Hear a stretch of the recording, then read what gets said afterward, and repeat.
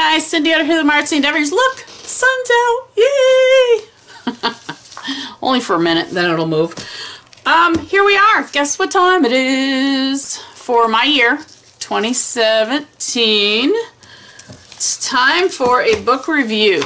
Now, this book, like I told you guys in the past, I'm actually going to move this.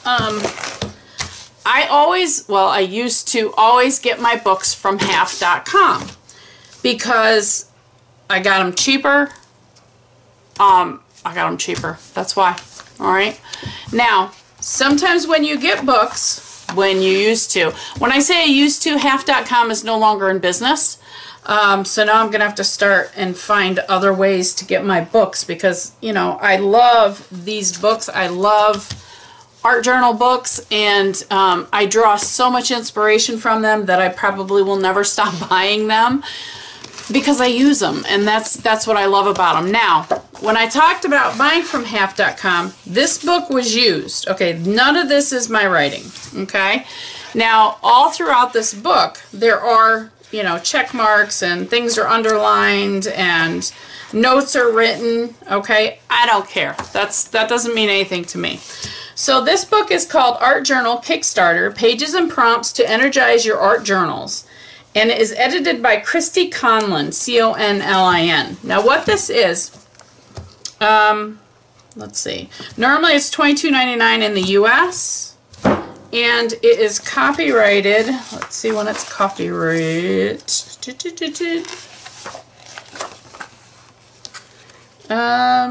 Doesn't have a date on it. Alright, I don't know when it's copyright. But what it is you have all of these different artists.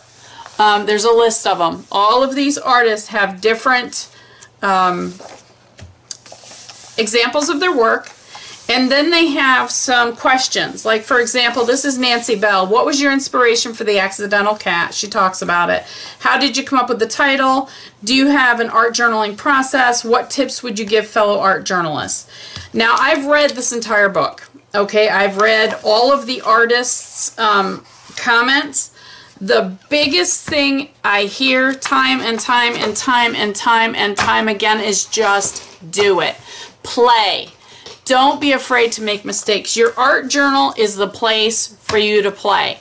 It does not have to be perfect. It does not have to look like a masterpiece by the time you're done. It's a place to try out things, see if they work and see if they don't. I'm not going to show you the entire book, but I'm just going to give you a few different pages and just show you. Like I said, this book is huge when it comes to inspiration. That is gorgeous. Absolutely love it. There's just so much inspiration in this book. It's crazy. Now, what I did is I actually picked one. Look at me, he cool. I like him. He's cool. It's so funny because some of these draw to me and others not so much. Like, for example, this one, it doesn't draw to me. It might be inspirational for you. It's not for me. Something like these, I'm not slamming this artist in any way, shape, or form, but ladies are a dime a dozen. You can draw a lady anywhere, right? I love this. These are cool because I'm noticing, the first thing I notice right off the bat is they're using a 3-ring binder. Actually, it's 4 rings. So they're doing individual pieces and making them into spreads, which I thought that was kind of cool. So I like this idea. Let me show you what else I got out of here. Okay, this I thought was pretty neat.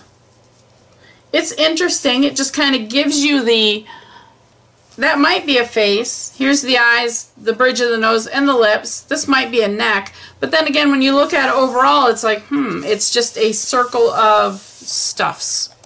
So every little piece, I get some type of inspiration out of it. This one, I like the background. It looks like they did just dark torn pages on the background. The composition on the top is just not me, but that's okay. So what I did, and you guys are going to think this is crazy. This is the one that it just caught my eye. All right, I really like this. Now, when I say I take inspiration from this, what I did, and I don't even know how the two relate, okay, but I went to my scrap box and I started pulling stuff out that I want to use in a journal spread, and it was all based on this. So how and why this connects, I don't know. But I've got this kid, gentleman, man, whatever. He came out of a magazine. All right, so I'm going to use him. I found this is a piece of artwork from someone else. I just want the boots. Okay. I found this piece of art from someone else. It was cut out of a magazine. All right, I'm going to use some of that or some ideas off that. And then I found this. And this is just half of the globe. It's got North America, United States, Brazil, which is South America, and the oceans in West Antarctica down there. So these are the 4 things that I pulled out of my stash that I don't know why, but I got the inspiration from this picture. So what we're going to do today, first thing I'm going to do is write down what this is. So this is our November book review, and it is Art Journal Kickstarter.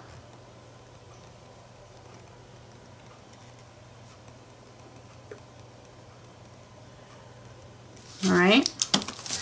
This is going to go in my year, which goes right here. So that's for November. All right, now, oops, I need this again. I was going to do that in a journal page, and I thought, no, now I'm going to do it in here. So this is what we're going to do. We're going to bring in these elements to this page after having inspiration from that page in the book. Now, how we're going to do this, I don't know, but we'll figure it out, right? So what I am going to do is I am going to fast forward through the process, and I hope you guys enjoy this. And I am playing. I'm sorry, the sun will go away in a couple minutes. I am not expecting a beautiful masterpiece of work when I get done. I am just going to play. I may try out a couple techniques. I may mess around with a new stencil. Whoops. I may tear washi tape apart. But I'm just going to play. And that's what this whole art journey is about, is playing. So let me get my stuff together and I'll be back.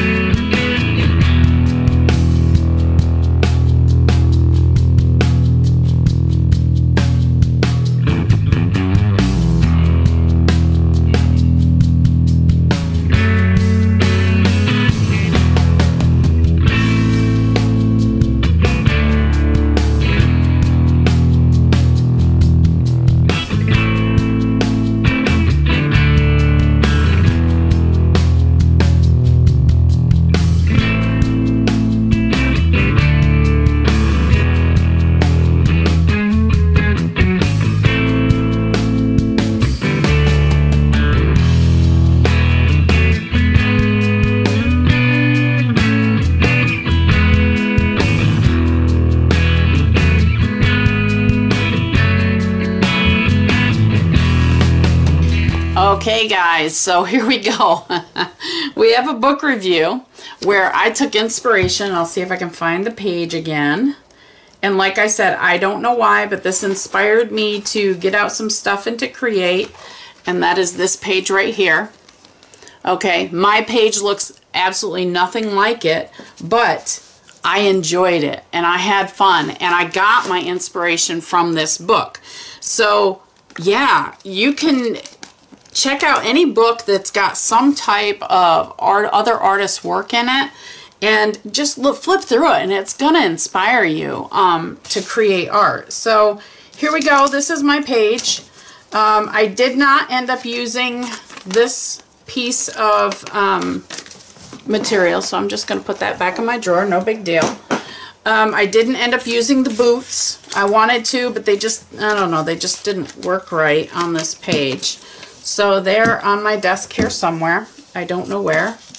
I lose things when I create because stuff just gets all over the place. But so, and I used some flowers that I had received in a Happy Mail a long time ago, or a swap, one or the other.